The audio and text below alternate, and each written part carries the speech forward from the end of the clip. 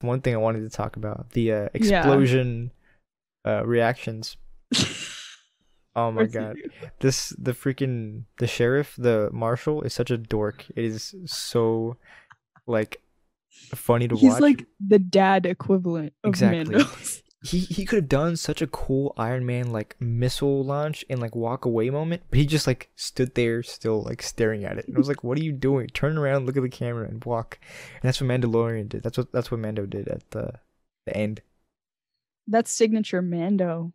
They don't want to upstage Mando, or they don't want to put him on Mando's level because he's not a Mandalorian. He That's doesn't have that swag. that's true.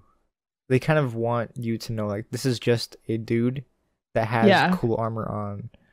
You know, exactly. he's not a hero. I think that's actually a really like smart, subtle way to like separate them. Yeah. Yeah. He's a temporary character. I don't think he's gonna be in the season. Maybe an appearance in next episode, but I really don't think we're ever gonna see him again. I think maybe like for like the end of the season where he has to like round up all of his friends from that It's he possible. met like in every episode, like an Avengers thing. Endgame. Yeah. Do you think that they did a good short character development with this Marshall? I think they did.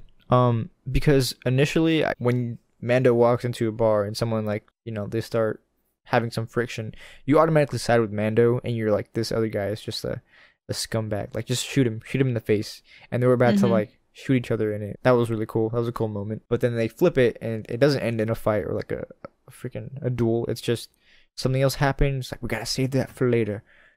And yeah, you learn his backstory. He initially I thought he was just a guy that stole the armor and was posing as a Mandalorian, but he's like, no, I'm not that. I'm just trying to, you know, protect my peeps. Yeah. So yeah, I thought it was a good twist. Like this is actually a pretty decent person that's just trying to get by and survive.